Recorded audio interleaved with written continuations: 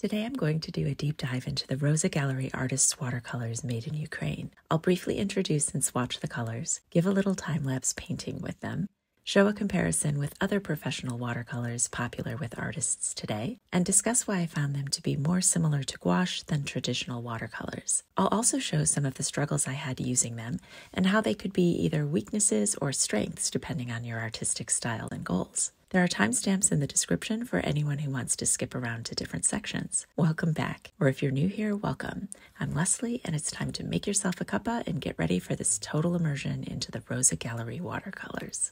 Some of you have asked me to try the Rosa Gallery watercolors that are made in Ukraine, and so I purchased this landscape kit and thought we could open them together. One thing that made me hesitate to buy them is that 7 of these are made from 2 or more pigments. And generally when I'm painting, I like to work with paints that are single pigment. I personally find that they kind of play better in mixes. And those colors are the madder red, the yellow ochre, the bright red, the sepia, the olive green, and the indigo. And so I purchased some other colors separately so that I can maybe change some of those out in the future. These top 2 are not single pigment, but I always like to use raw sienna, so I was interested to see how it compares, and cobalt turquoise just looked so beautiful that I had to try it. So let's open it. It's a beautiful color, and right away I like the fact that there are 5 different deep mixing wells. And this lays down nicely. Let's see how this is. I don't like that this is up as high as it is. Let me show you what I mean. It should lay all the way down. You can see how that is. Short of bending the frame, I don't know a way to fix that. And that's a problem for me because I actually like to use these tiny mixing wells. The Winsor & Newton watercolor tin in comparison opens up and actually meets the surface, which means that I can use these mixing wells and it gives a lot of stability to it. But I mean, it's not a complete deal breaker. If worse comes to worse, I can either take this off or I can fiddle with it and see if I can get it to lay down flatter. If anybody has any suggestions for that, I'd love to hear it. Even just playing around with it a little bit, it bends down more. They give you a nice swatch sheet, which is always helpful on watercolor paper. And the inside tray lifts out, and here are all of the colors. I love the shape. They're a little bit shorter. They're the same width as a normal pan for like a Winsor & Newton. And that means they fit nicely in here. I really prefer this size. The way they open them is very different. They're like stickers instead of being individually wrapped the way other manufacturers do it. Ooh. I love the way they're filled.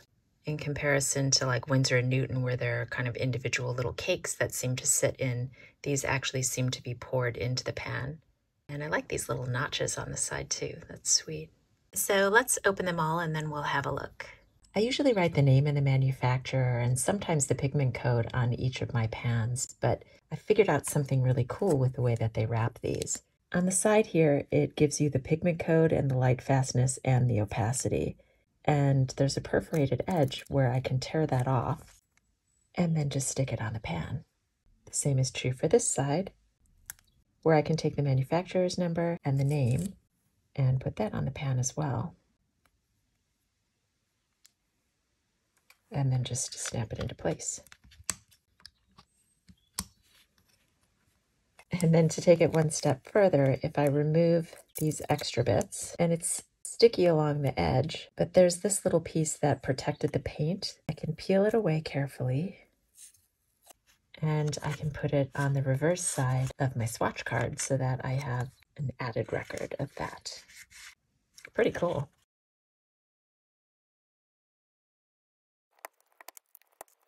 I noticed that they gave me 2 swatch cards, and part of me wonders if they intended for the labels to go on the second one. But because I'm going to alter the palette and put some different colors in it, I decided to keep this second one empty for now.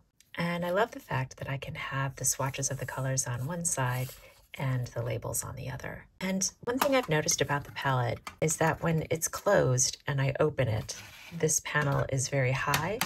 But I am, the more I use it, able to maneuver it down so that it pretty much touches the table. And so I think that with time, this is going to become easier to use. I've already swatched the original set, and now I'll show you the replacement colors I'm going to use, and we can swatch those together. I'll be referring to the pigments in each color. For anyone who doesn't know, all paints are made from pigments in a binder to hold it together for painting. In the Rosa Gallery watercolors, the binder is gum arabic. Different manufacturers often use different pigments for the same name, so it can get confusing. For instance, some manufacturers use pigment brown 7 for burnt sienna, while others use pigment red 101. There's an internationally recognized standard of pigment classification which lists each pigment by a number to help mitigate that confusion. Let me know if you'd like me to make a video about that. To begin, these are the colors I'll be replacing. I'll be replacing the bright red, which has 2 pigments, an orange and a red, with the cadmium red medium, which is semi-opaque, but I have more experience with it. Next, I'll be replacing the madder red, which also has 2 pigments, with a golden yellow, because I like to have a nice warm yellow on my palette. The cobalt turquoise is made with 2 pigments, which I know I don't usually like, but there are 2 pigments that already exist on the palette in the cobalt and the cerulean, and it's so pretty. And I'm replacing the violet, which is very pretty but not very light fast. I'll also be replacing the olive green and the green because neither one of those are light fast, and instead I'll be replacing those with the chromium oxide and the cobalt blue. Both are single pigments and have an excellent light fast rating. Initially, I planned to swap the sepia, which has 3 pigments, with the raw sienna, but the raw sienna has 2 pigments, and when I swatched it, I didn't really like it. So you'll see in the end, I end up using the madder brown instead. I also eliminated the natural black, which has 3 pigments, and I don't normally like to use blacks anyway. I did, however, keep the indigo, which I regretted in the long run. I replaced the natural black with the blue indanthrene, which I don't have a lot of experience with and was excited to work with. And instead of the raw sienna, I used the madder brown, which again is a color that I regretted. It has 2 pigments, and I found it to be really heavy and muddy in the mixes. And here are all those new colors swatched out, and I was really happy with all of them, except, like I already mentioned, the raw sienna I found to be a little bit too heavy and brown. And I already had those pigments in the yellow ochre and umber, which I preferred. So I put all the new colors into my palette, and now I'm ready for swatching. I started by spritzing down the palette and then began with the first 2 colors, which are colors that I'm already familiar with. So the first is the cadmium lemon, which is my cooler yellow, and then the cadmium yellow light, or my warmer yellow. I do love the cadmium yellows, but it's important to remember that the cadmium colors are all very toxic, so you have to be a little more careful with them, and also careful about the disposal of the water when you use them. Next is the golden yellow, which is pigment yellow 110. It's the same pigment that's used in Daniel Smith's Permanent Yellow Deep and M. Graham's Indian Yellow, so it's very pretty and bright. One thing to note here is that Rosa Gallery lists this as a transparent color, but I felt that it was more on the opaque side. Next up is Flame Red, which is made with pigment orange 73. That's the same pigment that's used in Daniel Smith's Pyrrole Orange, M. Graham's Scarlet Pyrrole, and Winsor Newton's Winsor Orange Red shade. But somehow it felt a bit weak and artificial, and you can see here how I'm really struggling to blend it. And that's a theme that I continue to encounter with the Rosa Gallery watercolors. They're much thicker than the watercolors I'm used to working with. They were very thirsty, and many of the colors tended to be a little more streaky. And that includes this next color, Cadmium Red Medium. It's Pigment Red 108. It's a color that I'm familiar with using, but I've never had it go down as streaky as it did here. Next is a cooler red called Carmine, which is a transparent color made with Pigment Red 170:1. The pigment name is a naphthol red, but most of the naphthol reds that I've used before have been made with just Pigment Red 170, so it will be interesting to see how this compares. It has a pretty pinkish color that's listed as transparent, but again, this one seems to be a little more opaque. Next is the Madder Brown, which is made with 2 pigments, Pigment Red 101 and Pigment Red 264. It's a beautiful color on its own, but a caution to anybody using it, I did find that it muddied the mixes. So it's a color that I probably wouldn't add to mixes in the future. And you can see here that I did struggle a little bit to avoid streaking. In retrospect, I wish that I would have kept the Madder Red in this place instead. The next color is Chromium Oxide Green, which is Pigment Green 17. And I'm not somebody who normally likes to include a green on my palette. I usually prefer to mix them with my yellows and blues. But I really enjoyed this color. color, and it's something that I plan to explore more in the future. It's a pigment that's used by many other brands as well, with variations on the name chromium oxide green. This next color is called Emerald Green, and it's made with pigment green 7, and it's listed as transparent, but again, it's one of those colors that I found to be more on the opaque side and also to be a little bit streaky as I laid it down. Other manufacturers that use the same pigments in this color are Daniel Smith Phthalo Green, Winsor Newton Windsor Green Blue Shade, and M. Graham Phthalo Cyanine Green. Next up is the very pretty Cobalt Turquoise, which is a semi-opaque color made with Pigment Blue 28, which is the same as my Cobalt, and Pigment Blue 36, which is the same as my Cerulean. So in a way, it's a convenience color, but a very, very pretty one. The next color is Bright Blue, which is made with Pigment Blue 15:3. It's a phthalocyanine blue, which is slightly less light fast than the regular Pigment Blue 15 that's used in phthalo blues like Winsor Newton and Daniel Smith. Although I did notice that M. Graham uses this same pigment for their phthalocyanine blue. Next we have Cerulean Blue, which is made with Pigment Blue 36 and is listed as a transparent color. And this one actually did seem quite transparent, and it also is very granulating. It's a really pretty color that I'm excited to work with. Pigment Blue 36 is made with Cobalt Chromite, and it's the same pigment that's used in M. Graham's Cerulean and Daniel Smith's Cobalt Turquoise. Next is Cobalt Blue, which is made with Pigment Blue 28. It's a semi-opaque color that behaves really well in mixes and is beautiful in skies. And it's a nice blue to have in a palette because it has less color bias than blues like phthalo or ultramarine, which means that it's not only beautiful on its own, but it's a really excellent mixing color. The next blue is Ultramarine, which is made with Pigment Blue 29, and it's a little bit unusual to the ultramarines that I'm used to using, which are all transparent, and this one is actually listed as semi-transparent.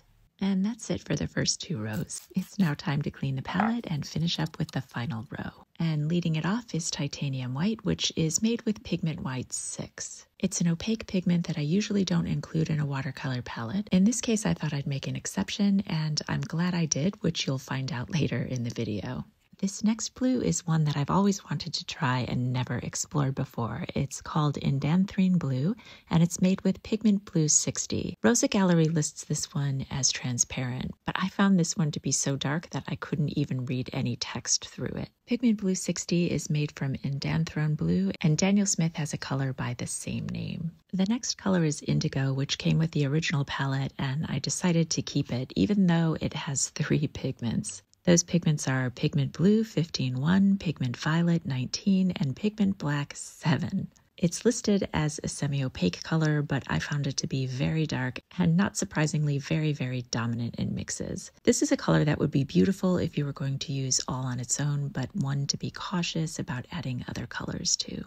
Next, we have Yellow Ochre, which is a semi-opaque color made with 2 pigments, Pigment Yellow 43 and Pigment Yellow 42. Usually, paint manufacturers choose one or the other for their Yellow Ochre, but Rosa Gallery uses both, and I find it feels a little bit heavy and do prefer Yellow Ochre as a single pigment. This next color is very interesting to me because I've never used a color that's just umber. It's usually burnt umber or raw umber. And this one is made with the same pigment, which is Pigment Brown 7, and it does seem to fall somewhere between those 2 colors. It's listed as semi-opaque, and I'm interested to explore with it. Next up is English Red, which is made with Pigment Red 101, which, if you remember, is one of the colors used in the Madder Brown and is also the color used in Burnt Sienna. But this one is listed as opaque. I'd hoped it was going to be a little more like Winsor & Newton's Light Red, but I found it to be a little more like the Madder Brown. Like the Madder Brown, I found it to be a little bit heavy and a little bit too dominant to play nicely in mixes. But it is a very pretty color that would be nice to use on its own. And finally, we have Burnt Sienna, which is made with Pigment Red 101 and is listed as transparent. I prefer a Burnt Sienna that is made from PR 101 instead of Pigment Brown 7. This one seems a little redder than usual, but I'm still very excited to use it. And that's it for the color swatching. I've taken the colors that I'm not using in this palette and stored them away for safekeeping, and now we're ready to paint. If you'd like to skip ahead to the review and my comments and thoughts about how I think that the Rosa Gallery watercolors might be a little bit more similar to gouache, as well as some tips for how to use them, the timestamps are in the description, so you can skip ahead to that part. I'll be painting on a Hahnemühle postcard and using the number 6 Round Rosemary & Co. Sable Blend Series 401, a number 4 Flat Rosemary & Co. Red Dot, and a small detail brush by Princeton. And let's paint.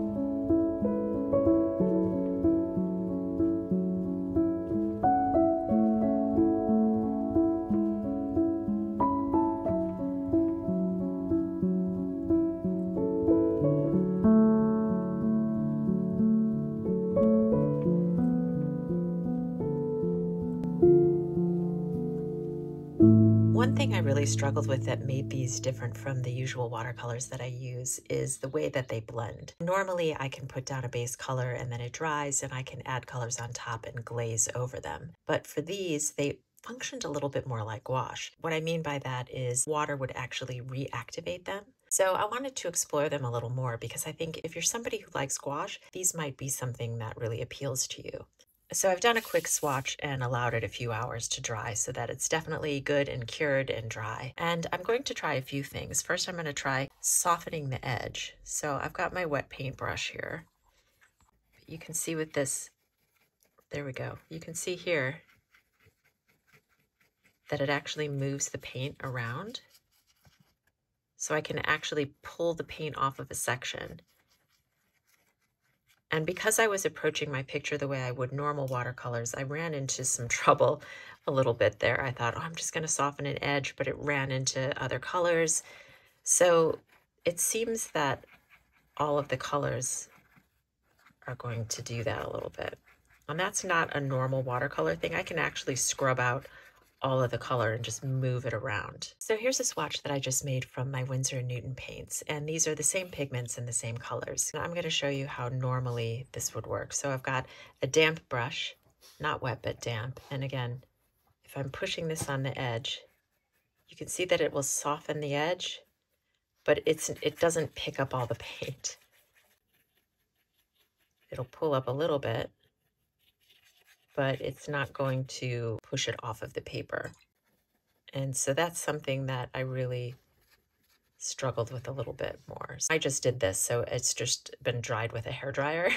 I can take a color that's dry, so we'll take this one, and I can just re-wet it. And then I can take another color. I'll take ultramarine since it's transparent, and I can glaze over that. And I can get an indirect mixing with it. So it'll create different colors and different textures. I found that I wasn't able to really do it with the Rosa Gallery. So if I take this French ultramarine, same color, wet this color, it's already a bit diluted because it picked up a lot of the pigment.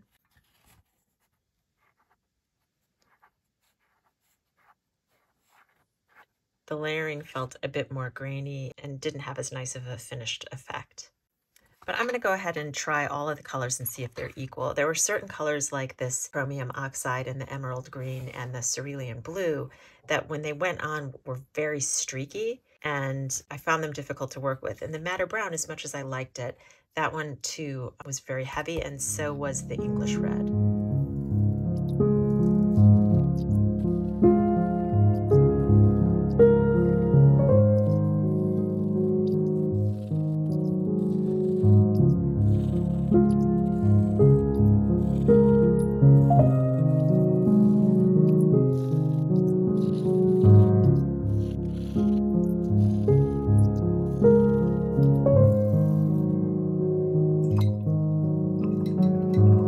Already see here when they're wet that it really changes the whole appearance of the color once you kind of reignite it. It makes a bit of a granular effect, but it's also prone to blooming and doesn't look quite as intentional as the traditional watercolors that I'm used to working with. Let's try it. So you can see even when it's dry, it's created a lot of really different effects that are a bit unpredictable. So you might think that's a deal breaker. And if you're looking for a traditional watercolor, it might be. But I'm intrigued by the fact that a lot of these colors are already opaque or semi-opaque, where other sets would have them be transparent. And I wonder if these aren't similar to just a gouache paint. So I'm going to try some effects that I would use with gouache. Instead of re-wetting and layering a color on top of another, I'm going to try taking some of these colors and adding them with more of a dry consistency to see if I can do some thicker layering the way I would with gouache. So again, remember these paints are very thirsty, and that also is something that makes them a little more reminiscent of a gouache over a watercolor. Let's take this cadmium yellow light, and I want to take a really thicker consistency where there's not as much water, there's a lot more pigment on the brush, just the way you would with gouache. And I'm going to see what happens if I layer that over some of these colors. Right, yeah. So right away, this is feeling much more the way gouache would feel. Let's try some other colors. I'm going to try one of these colors that are listed as being pure opaque, like the English red. And let's see if we layer that over some of the colors, what happens. Yeah, this is very similar to gouache. It doesn't completely cover the colors, but if I apply it thicker, it doesn't interact with the colors below. So the verdict is if I pre-wet the colors below, they're not necessarily going to place there nicely. But if I layer a thicker color on top, it can be quite interesting. I'm curious to see also if I take the titanium white, which is also opaque and I thought right from the beginning seemed more like a gouache. And if I add some of that and make a creamy color, let's see how that looks.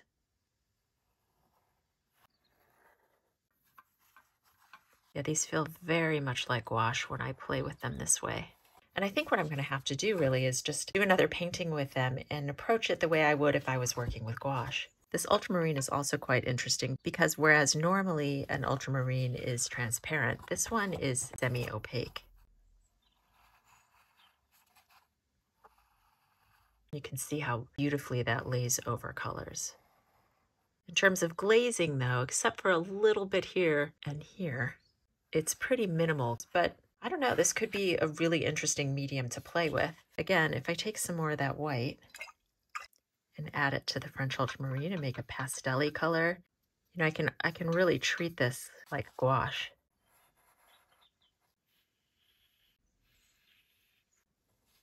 And this chromium oxide is an interesting one because when I applied the swatch wet and wet, it didn't feel like it was an opaque color, yet they list it as an opaque color. So let's see what the coverage on this one is like. Yeah, we're getting a better sense of the opacity now.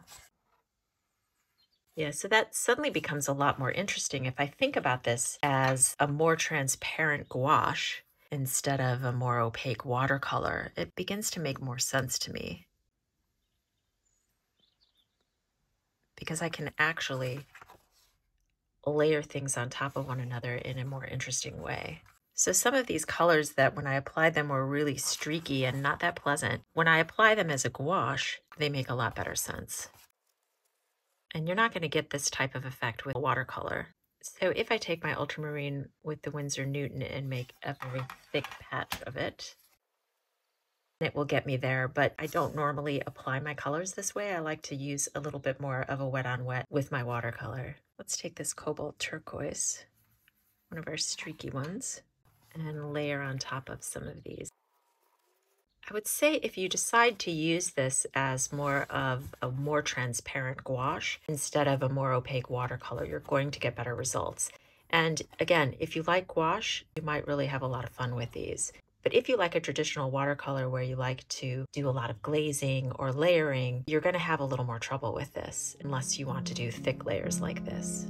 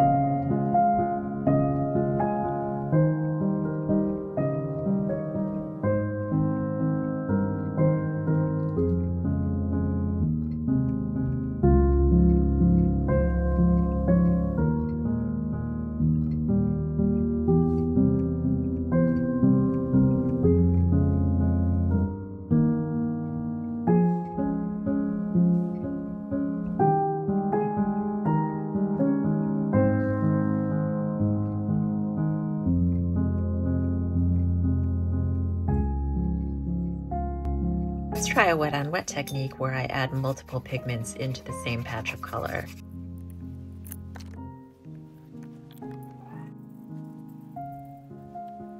I think if you wanted to play around with wet on wet and put your colors down and know exactly what you were going to do and then plan to leave them, except for thicker layers over the top, it could be good for that. But in terms of re-wetting and adding another layer on top, I don't know, let's give it a try. Here it is dry, and you can see the interesting interactions. And I was getting a lot of that when I first started painting the buildings. But watch what happens when I try to add a bit more water. See, it just moves all of that pigment into the space where I don't want it to be. No matter how carefully I try to do it. And if I were to then try to add another color on top, it will do it, but it's a little bit more tricky. And you have to apply these subsequent layers quite thickly, or it's just going to pick up the paint underneath. You have to more or less lay it on top. You can see what happens if I try to drag the brush. It's not going to work. I have to dab it in even though that surface was dry.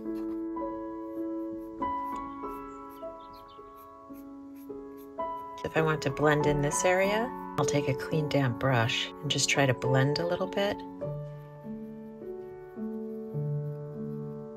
And it doesn't blend in the usual ways. It becomes almost a bit of a liability, especially if it starts to run into the other colors. You can see that is not the look I wanted. You end up having to go to unexpected lengths to try to save your painting. And I think if you got used to them, very quickly become accustomed to things that you can and can't do with these paints. And here's how it is when it's dry. If I wanted to go in again with some thicker, more opaque paint on the dry surface, again, I could do some layering. I think these would be especially nice for people who liked a more abstract finish. There's a limit to how much water new layers can take without completely reactivating the layers underneath. I don't know, but it's pretty fun. It's just different. Not good or bad, just different. I mean, look at some of these beautiful combinations up here, but there is more of an element of surprise with these, possibly because I'm just not as familiar with them, but they're definitely not as similar to Winsor & Newton or Daniel Smith or even M. Graham. I'm going to try to push this a little more. I know I'll probably be sorry, but I'm going to try to introduce a little bit more color into here. And while this is still wet, let's see what happens if I just spritz it. I noticed that on my swatch card, this was close to my palette, and the chromium oxide got sprayed a few times, and I like the effect that it created. I don't know about that. Let's try to push that up a little bit. Yeah, see, it's pulling too much of the paint up and creating a little white patch that I'm gonna probably want to go over again later. So it becomes a little bit of a cycle of trying to not mess it up underneath. And if you do, you have to then go in and add a thicker layer on top, which is definitely possible, but you're not gonna get the transparency in the same way as you will with something like Winsor & Newton. I've dried this and you can see that it's created some nice granulating effects, but here where I tried to reintroduce some color, it just created a bit of a muddy blob. I'm gonna go in with an opaque color. I'll add a little dash of blue and I'll try to disguise that. So this is a different style than I normally use, which doesn't make it bad. In fact, sometimes you can learn new and exciting things when you experiment with new media. It's a bit better. So you can see I have very different looks in both paintings using different kinds of techniques. So this has been my foray into the Rosa Gallery watercolors. Let me know in the comments what you think. Have you used them before? Would you use them? What are your thoughts about them? And as always, have a beautiful day and happy painting.